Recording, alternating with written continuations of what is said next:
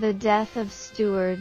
When the police arrived, he saw the irrigator in the garden was watering the flowers. The house owner Steward was dead in the bathtub, and his 3 nephews stood side by side under the porch. Uncle invites us for lunch each week. I pulled over but he wasn't there. I figured he was in the bath again. The rain just stopped when I entered his study room. 5 minutes later the sun came out. Later I heard my uncle shout. All the lights crackled for a while, then all went out. When I went upstairs I found my uncle lying in the bathtub. Someone had thrown a live hair dryer in the bathtub. I arrived when it was raining. My hair and clothes were wet, so I parked behind Stanley's car and blow-dried my clothes in the bathroom downstairs. Then I heard a scream and the lights went out. I went into my uncle's bathroom and saw Stanley standing by the tub with a wet hairdryer in his hand.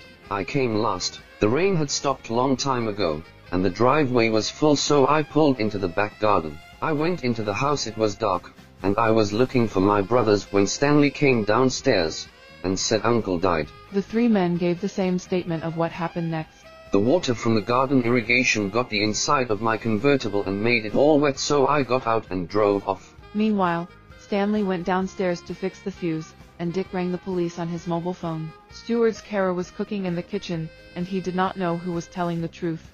All 3 could be telling the truth. No, one of them has told a lie. I know who it is. Pause the killer. Why is that?